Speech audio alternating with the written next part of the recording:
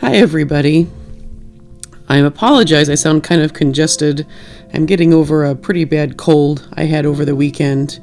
So I'm just going to do a short episode tonight because I've been pretty sick this week, but since we missed on Thanksgiving, I didn't really want to miss a second week in a row. I just wanted to talk about and share something I've been having a hard time with that I think a lot of you will be able to relate to.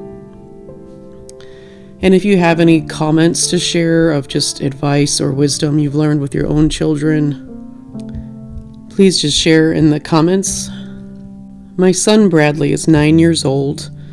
If you don't know his story, he was born just under 3 months early. He was born with a complex congenital heart defect that was completely unrelated to his premature birth. And the first year of his life was pretty terrible. He was in the ICU more often than he wasn't, and he had several surgeries, including open heart surgeries. He had a stroke. He's 9 years old now, and really he's just doing phenomenal. We're really lucky and fortunate. But he does have some issues, of course, mainly remaining from the stroke and just the fact that he was so sick during the first 2 years of his life. That's kind of set him behind on some things. Bradley has such terrible anxiety and very low self-confidence. And I think you can hear my heart as a mom when I have seen him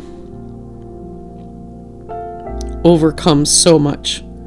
He came into this world weighing 1 pound 14 ounces. The first time I saw him, I'd never seen a premature baby before. Actually, I didn't get to see him until he was a couple of days old because my own health was not stable or was pretty critical, so I couldn't go to the NICU right away after he was born.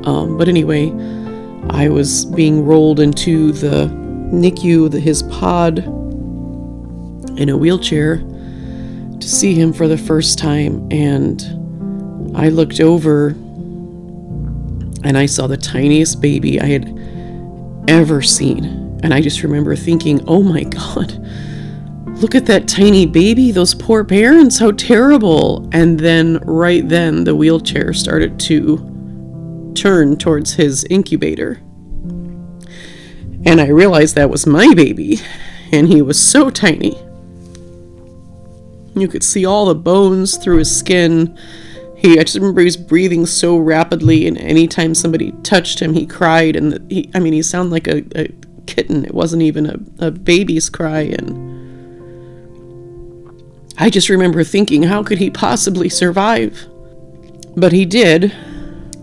We had some physical therapists tell me when he was 3 years old that he would never walk independently, or that he would, but he wouldn't be able to walk very far. He would get really tired. He would always have a wheelchair or an orthotics on his legs. He cannot walk or run normally, but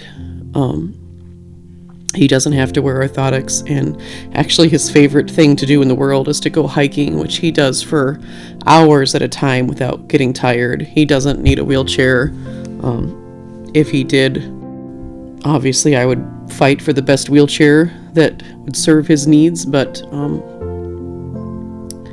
he can't run as fast as other children. He cannot speak clearly. He has a lot of issues with the upper half of his body on his left side.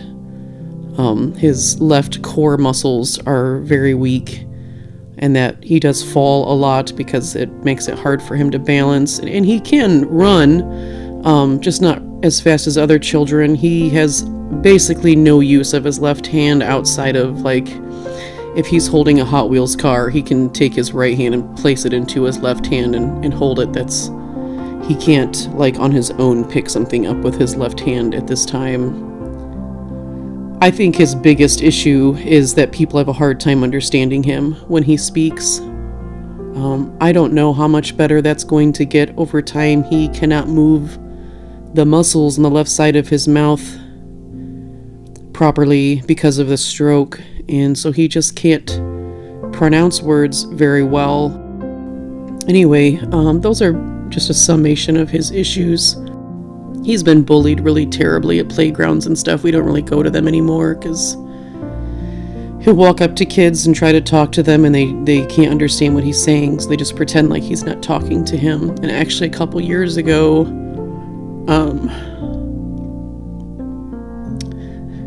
we went to a playground, and we were getting out of our truck, and he said, "I hope the kids here can see me, Mom." And I realized he literally believed that sometimes he was invisible and that people could not see him or hear him, because that's how he's so often treated. And I know that has contributed so much to his low self-confidence. He's so afraid to try things. When something's really hard, he just has an absolute meltdown or will just refuse to try. And when I try to encourage him, he just says things that show he feels so badly about himself. I just wish he could see himself the way I see him, because I see a child who had all the odds for even his survival stacked against him. But he did pull through. He's also accomplished things that I was told he would never be able to accomplish. But I know that's not his perspective. I feel like we've worked on this with him for years, and the improvement has been very minimal. He still just sees himself as a kid that other kids don't like. I finally got him to find some words to tell me why he struggles so much to have confidence.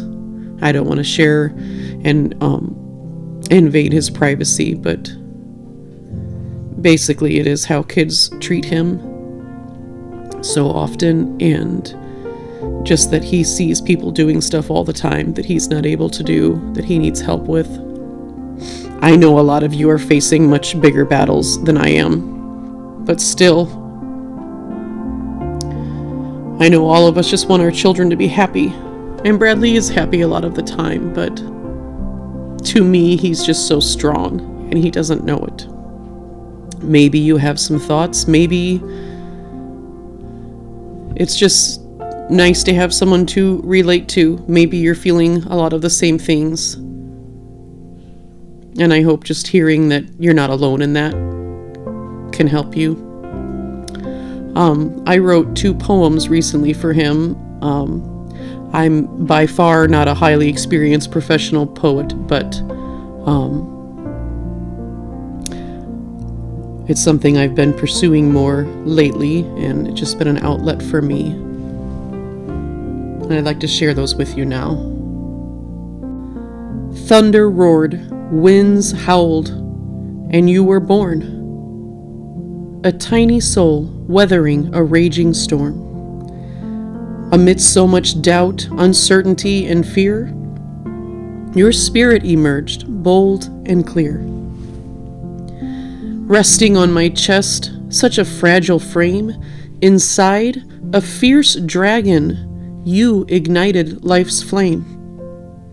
Hopeless and lost, I looked, and there, a flicker of light. It was your heart, a beacon, determined to fight. Clenching tiny fists, courage stitched into your veins, you persisted and clung to hope's strain. A resilient melody scribed in your scars. A warrior, my son. That's who you are. A stroke made its mark, and in hushed whispers they said, "He'll never walk, I'm sorry." That's what we've read. Against the odds, you took your stand, and with every step, you told life you are in command. Yet in the shadows of triumph, I see your disbelief, caused by a hand that feels too weak. Look within, my son. where courage resides. Your song is still singing, you'll find. Chase your dreams, hold them tight. You've already proven your persistence and your might. Don't doubt yourself after going to such lengths. Don't question your worth, your value, or your strength. Your smile and joy, they will carry you through. Look through my eyes if you must, and see how I see you. The tale of your journey, one that lets me know, if you set your mind to it, there is nowhere you can't go. Look to your scars, then close your eyes and hear their story once again. The echoes of a fragile heartbeat, battles fought by a tiny soul. 3 months too soon you emerged, barely the size of my hand. A warrior in the making. Yes, that's you. From your heart came a song, a resilient melody, your song of defiance against all who had doubts. A stroke brushed across your canvas, leaving its permanent mark.